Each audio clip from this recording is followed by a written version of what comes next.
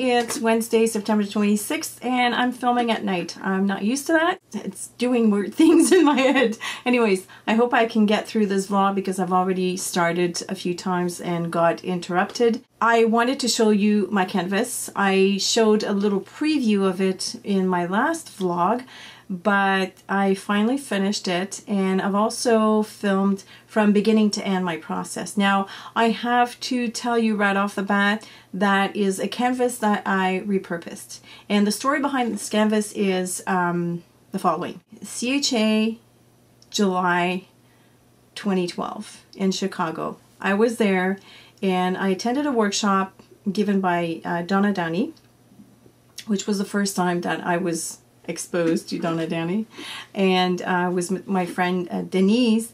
And I don't know if it was because the workshop was at night, we were tired and everything, but neither of us were happy with how the canvas turned out. And it had nothing to do with how Donna was giving the class. I think we're just not in the zone. So I brought the canvas home, and I'm so upset at myself for not having taken a picture of it before I actually repurposed it. But anyways, you'll probably see a faint ghost image underneath the gesso that I applied over everything that I had put down. So originally the canvas had three shipping tags with the thread going through it, and I don't know how to say this. I don't know if it's not the thread, the cord, whatever. I guess the cord, they were flapping in the wind and it was really bothering me. So I was able to tack them down with gel medium, but it added a nice texture to the whole canvas. So when I gessoed, I decided to, because we had scribbled on the tags, after the gesso was put down this time around, I kept them white. And so that because I added words on the tags, and so that the words would pop. Anyways, this is my process from beginning to end, and I will insert that clip now, and I'll be right back.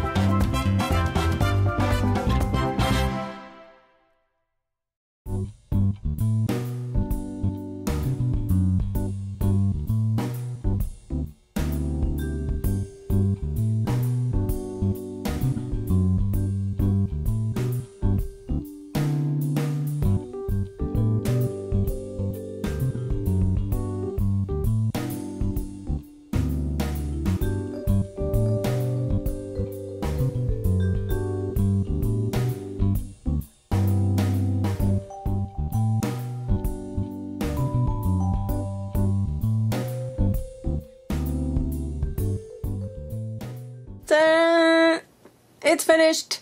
I'm going to give you a close-up of each areas. So the tags are there. They were brought to life. They were just regular shipping tags, and they were full of inks and sprays and stuff like that. So by adding gesso, I was able to bring them up to the foreground. And then I've incorporated the words. This I've changed. I didn't like the look of it. I really wanted the bloom to stand out. So I used some basic gray letters there.